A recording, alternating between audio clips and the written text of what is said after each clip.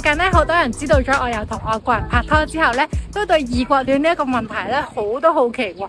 所以今日咧，我就帶埋我男朋友 Cindy 嚟同大家講下呢個異國戀嘅問題啦。Are you okay to talk about our relationship today? Let's do it. Okay, cool. 但係而家咧，我哋要去揾嘢食先，因為真係好肚餓。我想要呢一個，跟住要蘑菇。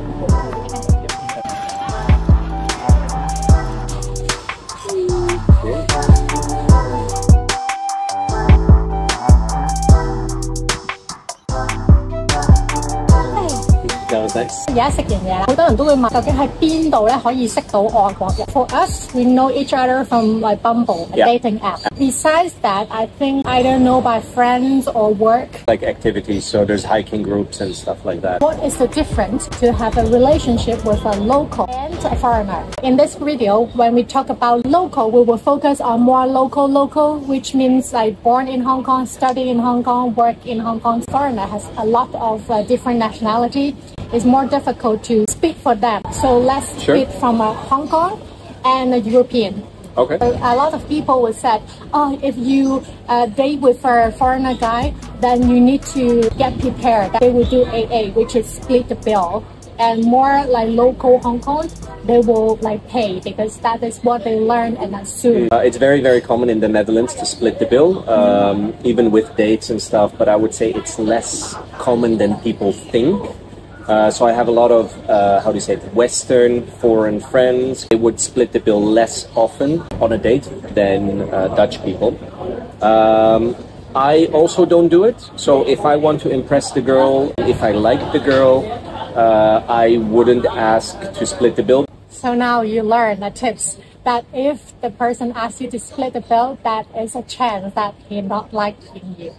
But again, don't take it black and white. Another thing that people would think is foreigner more like open, like playful, flirty, playboy. Don't get really serious in relationship. You just want to like have fun. Two things I would say. If you go to Lang Kwai Fong, TST, Mongkok and stuff, you'll definitely see all sorts of people, a lot of locals as well, having fun and playing around. So guys and girls.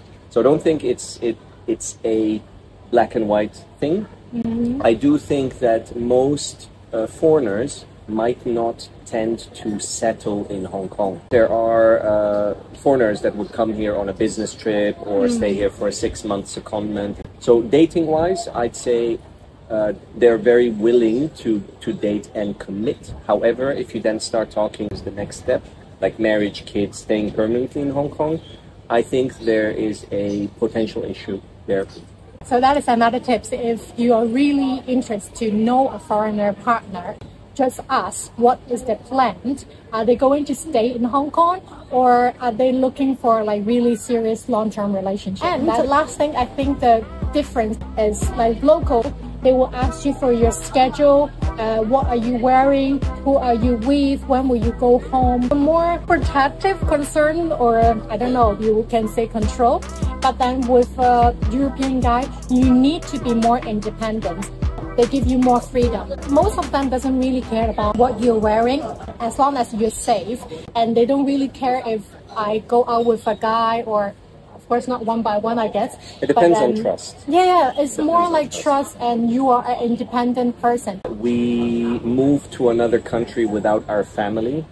So we have to take care of ourselves. So we grow accustomed to living by ourselves rather than staying with our parents until our 30th. So that independence has kind of grown onto us over the years in Hong Kong. And we'd like the other party to have a similar independency. It doesn't mean that we don't care. In fact, what we're actually looking for is someone that can be an equal partner rather than someone that I feel I have to take care of. Don't get me wrong, when Jessie is single, of course I'll do anything to take care of her. That is a culture thing as well. As in their culture, once you grow up to 18, you tend to like move out and live by themselves. And It's I more think that likely, is, and which in Hong Kong, most of us will still live with family because, I mean, the cost is very high and everyone do that. Benefit is you get a guy that cleans the house and does the laundry and dishes. Well, I did that too. We're talking about guys, right? Of course you do it. Well, I'm talking about in general, but yeah, I need to protect my image, all right? A lot of people said Western or European is more direct. If you said yes to something, it means yes. If I said no to something, it means no. So, because sometimes in Chinese or Cantonese, you offer me something, I said, oh, that's okay, I don't need. But you need to offer me a few more times. And I said, oh, okay, thank you so much, something like that. For sure, I would be like, okay, cool. This is back to culture. For them, they don't have our culture, which you need to say no a few times to get yes. To be in relationship with a foreigner, just make sure you don't have the local mindset because they don't know it. They don't like grow up with those kind of culture. So now we go to the other culture difference that I think is very common is food. I need to have hot breakfast as a Chinese, and then he needs to have a cold breakfast. I'm not talking about this Western food or Chinese food, and I'm very Asian food lover. And for him, he like pasta, pizza. We don't grow up with eating soup for breakfast, which if you have noodles with soup, it's the soup. So if you give me cold noodles for breakfast, I can totally do it. So it's not the Asian food. If you give me sushi for breakfast, I'd find it weird, but I can totally do it because it's cold. But most of the time, I grew up with bread and cold cuts on top, like a cheese, or a salami, or a jam, or peanut butter on top of the bread. So I think that's where the difference comes from. Just by imagining what you said for breakfast already, huh? And here's another tip. I understand that it's uncommon for her, so she would freak out. I don't put her facial expressions as my identity of who I am. I would enjoy my breakfast a lot. Do I need to speak like very good English to like have a relationship with foreigner? For me, at least, language is only for communications.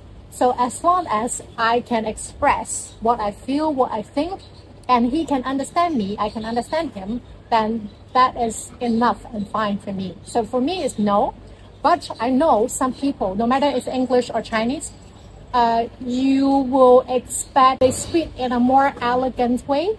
Like in Chinese, you probably expect 四字成語咁樣講出嚟，好有詩意嘅。Or in English, you want them, I don't know, simple speak terms, Shakespeare, make it very elegant. Then you at least need to reach certain level. But I think for most of the people, you don't need to. And the fact that in the world, even though a lot of people speak English, but most of them are not native English speaker.